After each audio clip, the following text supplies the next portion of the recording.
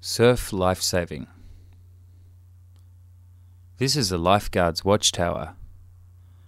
The lifeguard's vehicle is parked beside the watchtower, with a rescue board fastened to the roof racks. Watchtowers like this one with an elevated position serve two purposes. One, they enable the lifeguards on duty to keep a lookout for sharks. And two, it enables the lifeguards to keep an eye on swimmers bathing in the ocean. Beaches that have lifeguards are called patrolled beaches. Swimmers of all abilities are encouraged to always swim in patrolled beaches, giving themselves the chance of being rescued should they run into difficulties in the unpredictable ocean. Surf lifesavers, or lifeguards, consist of volunteers and paid public servants employed by local councils. Their main duties include patrolling designated beaches where people swim and watching over swimmers, making sure they don't get into difficulties in the surf. Should someone get into difficulties and become in danger, lifeguards are there to assist and rescue them. Volunteer lifeguards all belong to a surf lifesaving club with a clubhouse close to the beach. Each clubhouse has various infrastructure for aiding and rescuing swimmers who get into difficulty in the ocean. Items include an inflatable boat with a powerful outboard motor called a rubber ducky, a watchtower, flags that indicate the safe place on the beach for swimming, and various rescue items like surfboards and other floating aids. Although the ocean is a great place for fun and relaxation, it can also be deceptively dangerous. Freak waves, strong undercurrents, and tidal rips all pose a danger to even the best swimmers. The first function of a lifeguard when they start work in the morning is to determine the safest area for swimming along their designated stretch of beach. When this bathing area is determined, the lifeguards mark the area by placing two flags approximately 50 meters apart. The area between the two flags is the area swimmers are encouraged to swim between, and it is this area that lifeguards concentrate their attention on.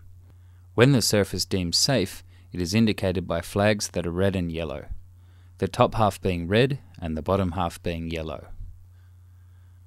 When the surf is slightly dangerous, yet deemed safe enough to swim, it is indicated by two yellow flags. When it is deemed too dangerous to swim, the flags are red, and this means that the beach is closed and people should not enter the water under any circumstances. Two green flags mean ideal conditions for bathing. Once a safe area has been chosen and the flags set, lifeguards position themselves in the middle of the flags to give themselves the best vantage point over the swimmers between the flags. Flags are set just back from the shoreline, and lifeguards have at their disposal rescue items including a rescue board and float belt. Surfboard riders are not allowed to surf between the bathing flags, but if they are sufficiently far enough behind the swimmers and do not interfere with swimmers, they are tolerated by lifesavers. The Lifesaving Movement. Australia's first official lifesaving club, the first in the world, was founded at Bondi Beach in Sydney in 1906.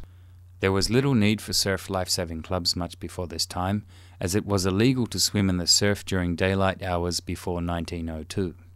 It was seen as immoral, and men and women could only bathe in the early morning and late evening, and never at the same time. As the sport became more popular, the dangers of the surf became apparent. It was then that groups of experienced surfers began to establish surf lifesaving clubs to protect the less proficient swimmers from the dangers of the ocean. There are now over 40,000 junior surf lifesavers, nippers, in Australia.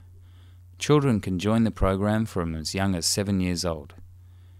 The aim of the junior program is to give children surf awareness and surf safety skills so that they can keep themselves safe at the beach. After nippers, the juniors program, aged 13 to 15, sees children learn various rescue techniques and gain surf rescue certificates. This is a pathway to getting their bronze medallion, participating in beach patrols, and developing into patrolling lifesavers.